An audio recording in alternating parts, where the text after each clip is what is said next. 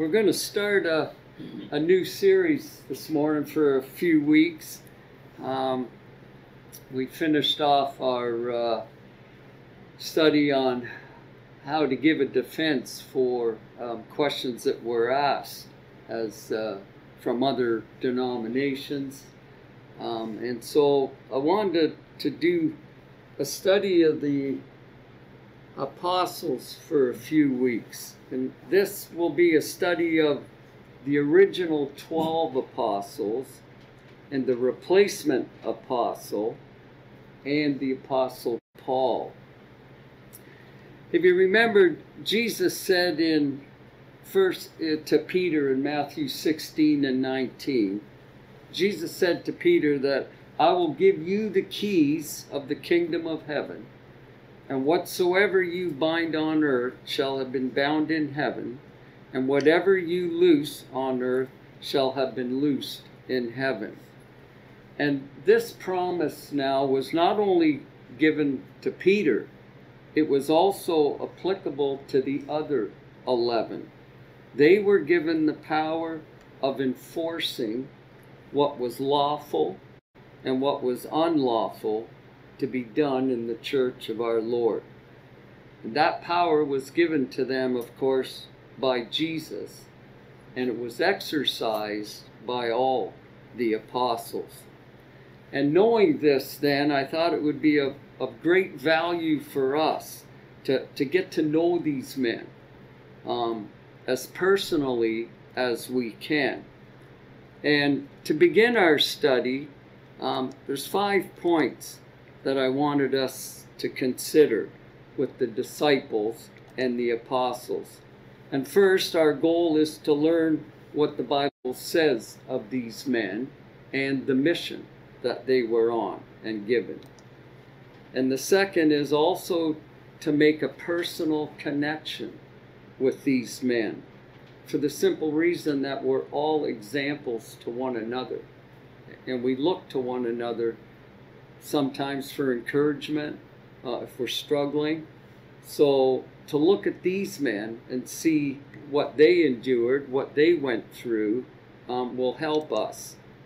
And also to remind ourselves, first of all, that these men weren't scholars. Okay? They were not official or synagogue officials. Some were fishermen. And one was a tax collector. And most were Galileans. And I put that in there because at that time, the populace used to look down on the Galileans. And the tax collectors, actually. And they were just simply ordinary men. And they were ordinary men, but they were given special duties. Okay, we remind ourselves of that. And they were to take part in the salvation of men and the establishing of the Christian dispensation. To study them then, I thought we first need to ask ourselves, what is a disciple? I should have asked that before I put it up, but what's a disciple? It's simply a pupil, okay? A learner, but he's also a follower, okay? And an adherent is the word we put in there. The Greek word for disciple, matheatus, is from the root word math, and that indicates thought accompanied by endeavor. And character, the character of a disciple, is summed up in Luke chapter 10 and verse 39. The expression sat at Jesus' feet and heard his word indicates the true character of a disciple. If you recall Martha in Luke 39, she had a sister called Mary who was seated at the Lord's feet listening to his word. That verse sums up what a disciple is. And understanding now, excuse me, what a disciple is, we should point out that the New Testament mentions many disciples, many different types of disciples. Jesus' disciples are not the only ones mentioned in the New Testament. There were many. Matthew chapter 9 and verse 14. I'll give out a couple readings here, because this lesson, I was trying to think, our last lesson, there was opportunity for lots of comments, and this one, I'm trying to lay it out so I can get you involved and putting in your thoughts. So when you have a thought, just put up your hand. But Matthew 9 and verse 14. Phoebe, I'll start with you, please. Then the disciples of John came to him, saying, Why do we and the Pharisees fast often, but your disciples do not fast? Okay. Whose disciples do we read there of? Jesus. Whose disciples? Oh, John. John. Right, Gord. They came to Jesus. Well, okay, but we're looking for whose disciple they were first. Okay, and you're right. We'll get to that point, but outright they were John's disciples, and John the Baptist. Right. I don't want to confuse him with the apostle. Exactly. And Matthew 22 and verse 16. Annie, when you get that, I'll get you to read that. Matthew 22 and verse 16.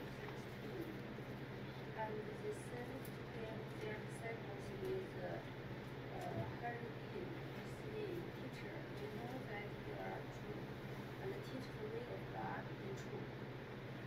Nor do you care about anyone, or you renounce regard the Son of Man.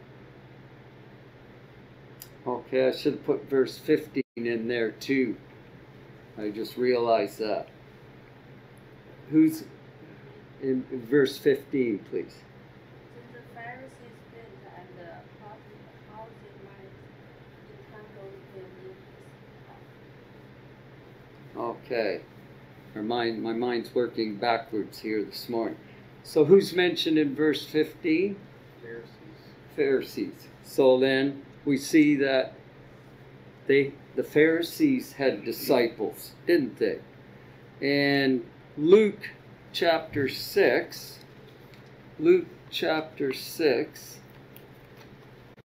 Annette, do you want to get that, please? Luke chapter 6 and verse 17. And he came down with them and stood on a level place with a crowd of his disciples and a great multitude of people from all Judea and Jerusalem and from the seacoast of Tyre and Sidon, who came to hear him and to be healed of their diseases. Okay. So in that verse, whose disciples do we see? Jesus. The which God? Jesus. Okay. I was hitting more Jewish disciples is kind of what I was aimed at there. But you're right, they were Jesus's disciples, because it says a large crowd of his, and the verse began with Jesus.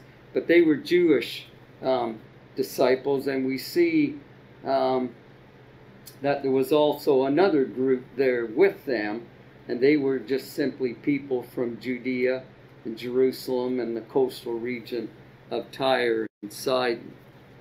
And so John chapter 8. I'll go to you, Henry, in a second. John chapter 8 and verses 31 to 32. Just check, make sure. Oh, Yeah. yes. John 8, 31 and 32. Then Jesus said to those Jews who believed, "If you abide in my word, you are my disciples indeed, and you shall know the truth. The truth shall make you free." Okay, and so whose disciples? Who are Jesus's disciples? My disciples, Jesus' disciples. Who are his? Right, all who were abiding in his word. I kind of separated. Gord was right. Luke 16 and 17 is were Jesus's disciples also, but I chose to say Jewish disciples because they were making a separation there between the Jews and the Gentiles. But the last group of disciples we see there are all who were abiding in his word. Not just simply, as we'll look later, the apostles. It was all the disciples, all who would abide in his word. And I also had, maybe I did, yes, Matthew 28 and 16 speaks of whom there? Matthew 28 and 16.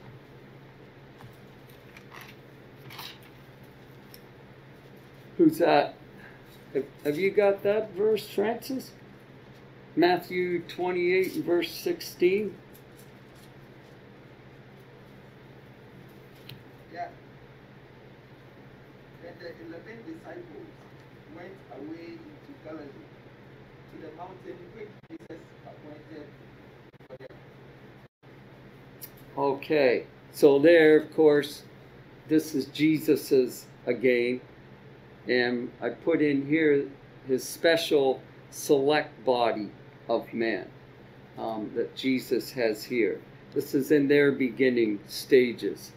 So, seeing the difference here, the different list of disciples, we're presented with the question at the moment of which ones were given the keys to heaven. Remember, Jesus had told Peter that he was going to give him the keys of the kingdom. And which group of disciples have been given the power of binding and loosing Jesus' commands? And which ones do we follow? We're presented with that thought. And I'm going to sum up quickly that answer for now, because we're going to look at this a little later on. But I'm going to let 3 of Jesus's disciples answer that question. In Matthew 10, Matthew chapter 10 and verse 1.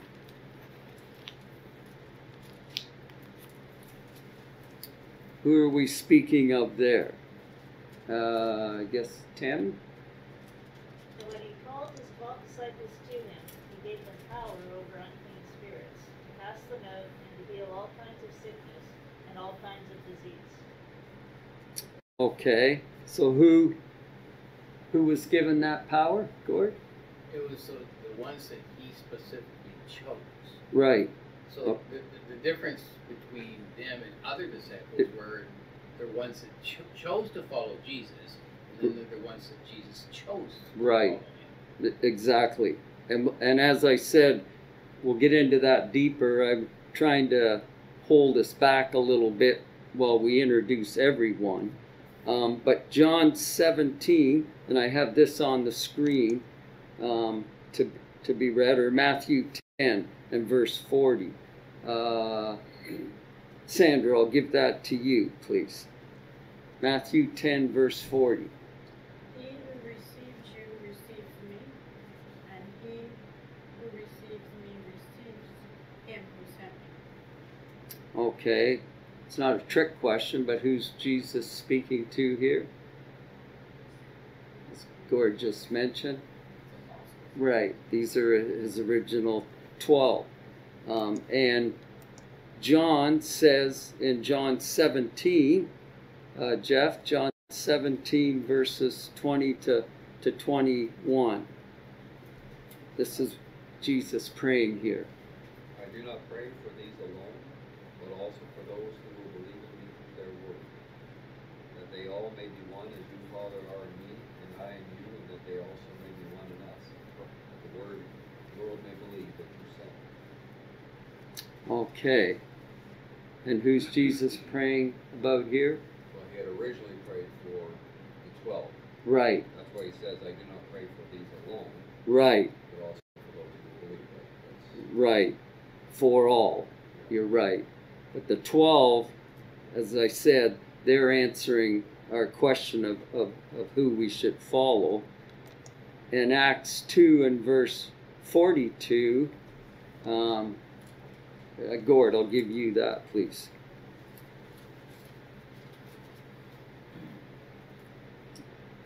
And they continued steadfastly in the apostles' doctrine and fellowship in the breaking of bread and prayers.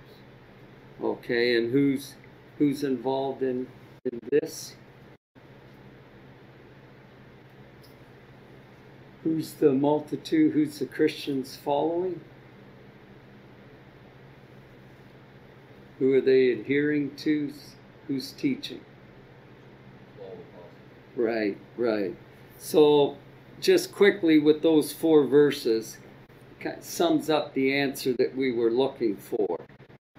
These men, okay, were given the right to lay out the framework for the Lord's church and the salvation of all men by, of course, the direction of the Holy Spirit.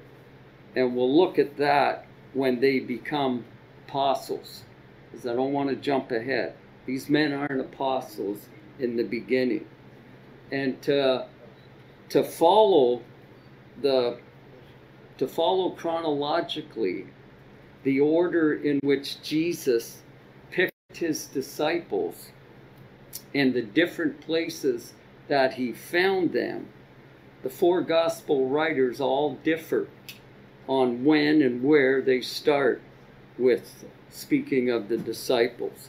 And we're not told how Jesus found most of them. There's no record of how he found them. So we're going to do our best to organize the situation for our study. And I wanted us to first go to John's account. In John chapter 1. John chapter 1, we'll be there for a bit. Through John's introduction, we see in the beginning of Jesus as the Lamb of God, we see that Andrew, okay, Andrew is one of the least spoken of disciples in the Gospels. But we see he immediately leaves John the Baptist with another one of John's disciples.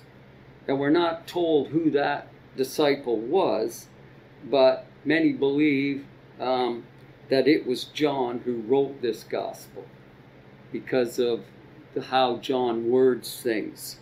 But more important, though, to note is what Jesus asked them when they started to follow them. What did he ask them in verse... where do I get my verse here?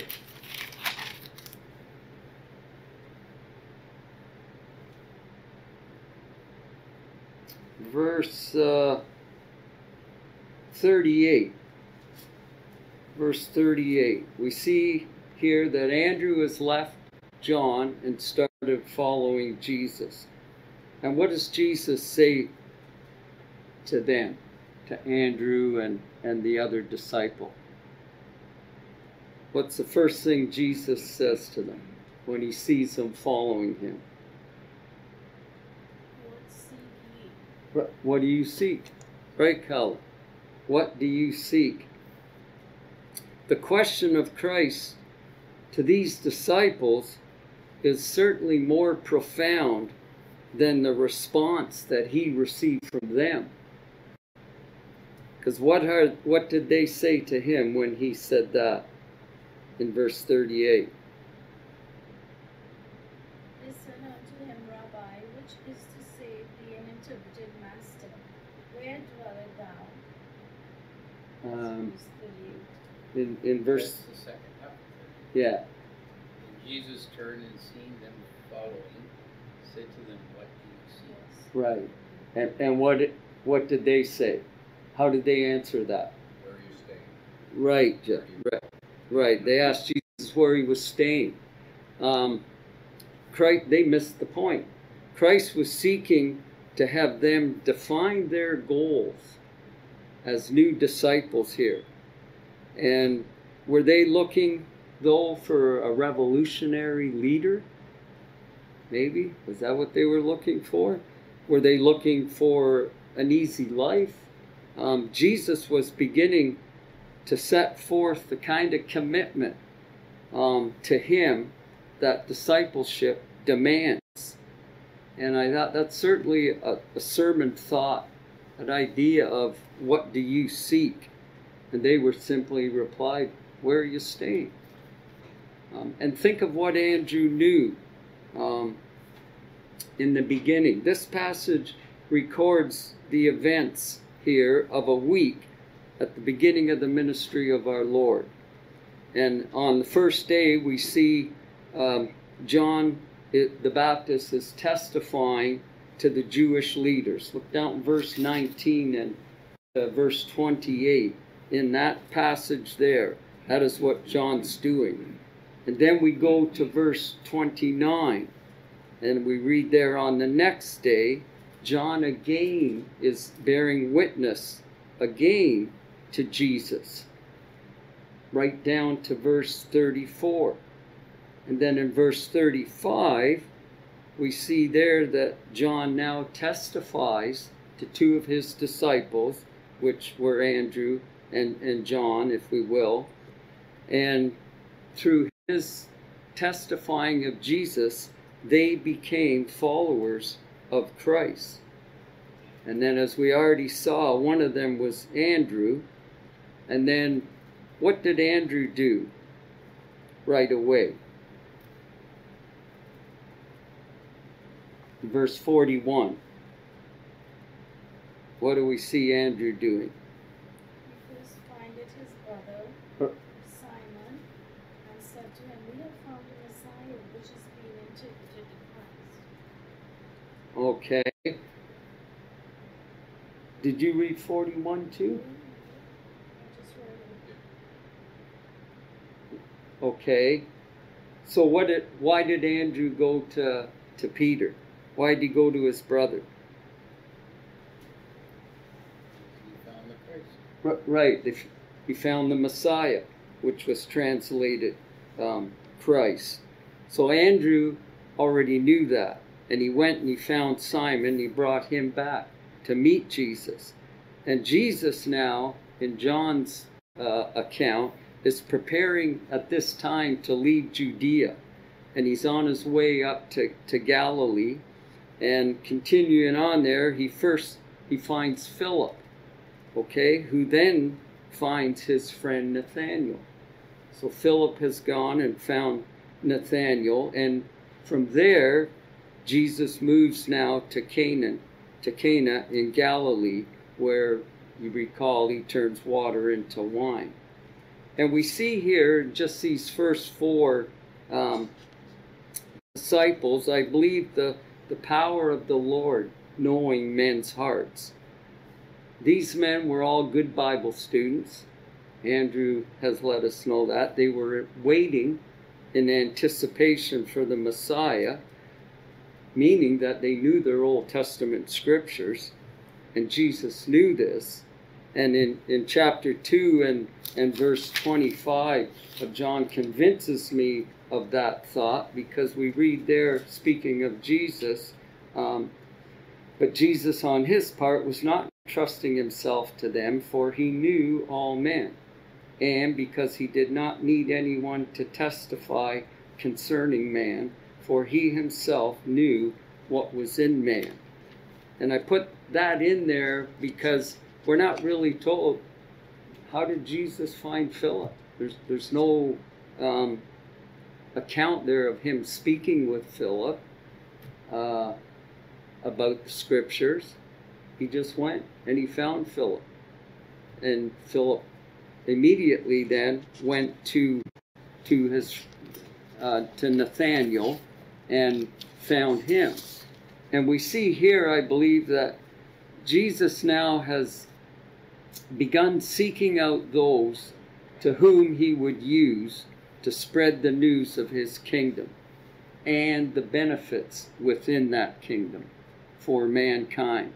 And as we will see, it'll involve a series of tests, of challenges, and learning for these men. And the Messiah was prepared for the effort and for the disappointments of being a leader. These men now, in the beginning, have now simply become followers or adherents of Jesus. They simply are disciples. And remember what a disciple was? A disciple is just a pupil and a learner. And with that, we ask, did they know all there was to know about Jesus? Absolutely not. Nathanael, actually, what did Nathanael say to Jesus when he first spoke with them? Right, Gord. How do you know me? He knew nothing of Jesus's omniscient power, did he? He didn't know that.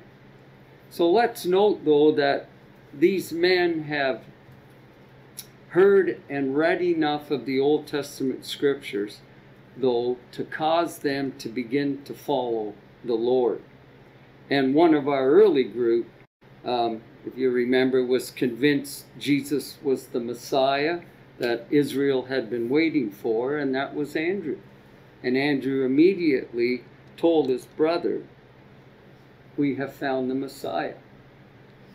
And so our list now of disciples includes Andrew, and then the unknown, which I believe is John, and Simon, and Philip, and Nathanael. And that was all we get in John's account. And in Mark's account, Jesus here, or John here, speaks of the disciples becoming acquainted with Jesus and being convinced he was the Messiah. But Mark opens with Jesus leaving Judea after John the Baptist is taken into custody. And that's in verses 14 and 15 in Mark's account. And it's good to point these things out, because if we understand and know that each writer in the gospel wrote in different manners, began in different places, each gospel writer didn't have to exactly follow the same order that the other gospel writers found. So there's no contradictions. It's just simply, if I wrote a letter of a camping experience, it would certainly be different than what Tammy writes. It's a different mindset. But we would not be contradicting anything in those letters, and neither do the gospel writers.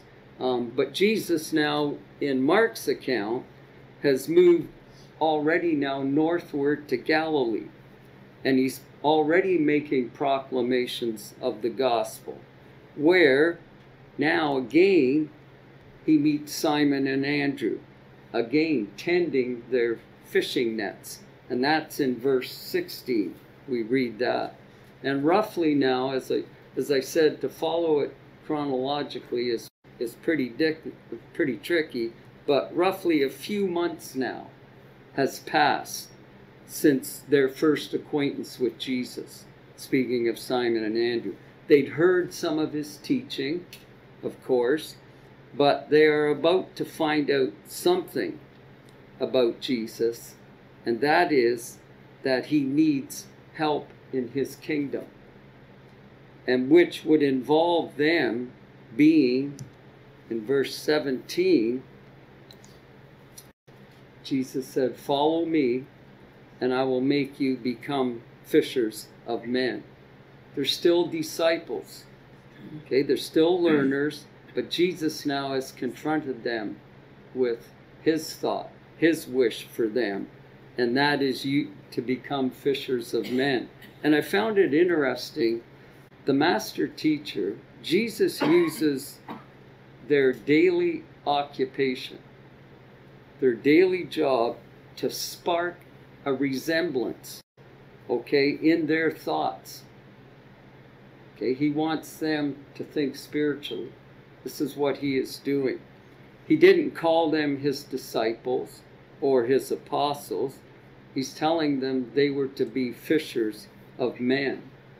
And not long after this, in Luke chapter 5, we'll go there in a bit, while Jesus was teaching the crowds from Simon's fishing boat, if you remember, on the lake, when he finished, he told Simon to move out to deeper water and let down his nets.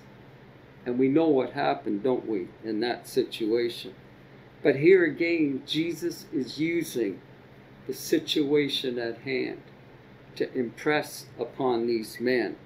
And in verse 10 of Luke 5, Jesus said, don't fear, because from now on you're going to be catchers of men.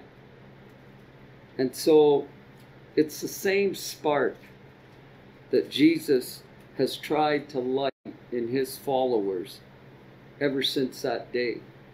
That's what he's trying to do. Gord? The one thing we can glean from the early disciples is they didn't say, well, let me just meditate on that for a couple of days. They immediately left what they were doing. Right? They didn't go and probably pack up the boat for another day. They probably just left right there. Right. They'd say immediately. Yeah. So they didn't need any convincing. No. And that thought's amazing when you think, what did they know of Jesus? They only knew the Old Testament scriptures. They were awaiting the Messiah. But as we read through the New Testament and later on through our study, we find they had a lot of different ideas of who they thought Jesus should be and what he really was. But his desire for them is he wants them now to move on from being disciples to fishers of men. That's his wish. And so we see, as Gord just pointed out, Andrew and Peter drop their nets. They're gone. They leave their nets. And the three of them now move down the seashore, and they find James and his brother John. This is the first time John is mentioned. And Jesus calls them. Okay? And yes, they've heard, remember now, Jesus has been through Galilee, through Judea for a few months. His fame is spreading. Everyone knows of him. Everyone has heard of his teaching. And so, obviously, James and John have heard. Maybe, who knows, Andrew and Peter might have been speaking with them because they all worked together. But we see that they knew enough that they're ready to follow him and to become fishers of men. And think about this. These men now are in the beginning stages of their high calling. Okay, they've heard some of Jesus's teachings. They've read, they've studied what Moses wrote in the law and what the prophets wrote about the Messiah. And they've now moved past that stage of conversion. Okay, now they must learn to be fishers of men. And this is really what the Lord expects of all of us, isn't it? To move past that stage. We've been convicted in our hearts. We've been converted. We got to keep going. We can't stop there. And so we take a look at Luke's account in chapter 3, and Luke's account begins with John preaching again the call to repentance. And interesting here with John, and we've commented many times on John, but John immediately reprimands King Herod for his evil deeds. And so in return for that favor, what's Herod do? Herod locks him up. Herod throws him in prison. And we know the ending of John when he is beheaded. But after this, Luke tells us of Jesus then being taken by the Spirit out into the wilderness to be tempted by the devil. We don't get that recording in the other gospel, in John's gospel. But following this then, Luke begins with Jesus returning to Galilee, and by now many men have heard him. Okay, everybody is hearing of Jesus now. And some already are filled with rage in just that short time. And many, though, now are following him and realizing his wisdom. And as time moves on, we see that Jesus's special select group now is growing. We now have, was that a bell? Oh. It is close. Is it? We quit at 1:45? We'll finish this slide then. Well, now our number of disciples has grown, and we have 6 named disciples, with the 7th one close at hand. In Luke 5, verse 27 and 28, this is where we read of Matthew, or of Levi, actually, before his name was changed to Matthew. But Luke says, after that, Jesus went out and noticed a tax collector named Levi sitting in the tax booth, and he said to him, "Follow me." And right away, what do we see with Levi? Levi leaves immediately, leaves everything behind, gets up, and follows Jesus. And Luke here is telling us of Jesus finding Matthew, the tax collector, or the publican, as we know the name. That was the name that was used by his countrymen because he was a social outcast. But Jesus showed us that his purpose was to save all men. And Jesus didn't look upon the outward appearance, but he looks at the genuine character of a man, which he saw in Matthew. I'm not ashamed